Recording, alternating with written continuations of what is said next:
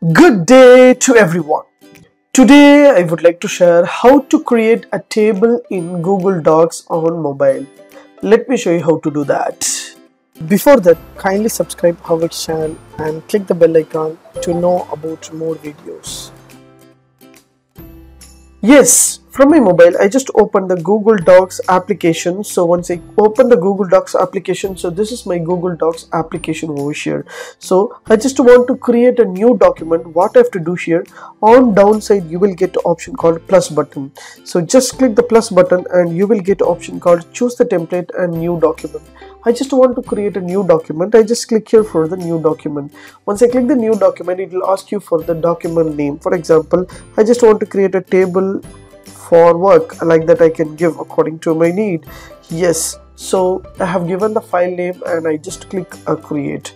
Once I click the create, the blank document will be open here. This is Google Docs. I just click some title for the table. I just click here for welcome. So I just want to give the enter, just click the written option, automatically the next line will be open here. Now I would like to insert the new table in Google Docs. What I have to do here, on top you will find an option called plus button, that is you want to add a new information, the menu in that. So I just click the plus button and I will get the option called table. So just choose a table option. You will get a columns and rows. For example, you want to 5 columns and 5 row means just click the top arrows. So you want to reduce means just click the down arrow, so according to your need, and click insert table. Once I click insert table, your table will be installed in your Google Docs from your mobile phone, so that you can type the content over here. For example, I just type a number and I just want to give a name and all kind of details I can give and enter. And I just want to give the colors. I just want to choose the colors means I just choose the particular column and you will get option called downside the button.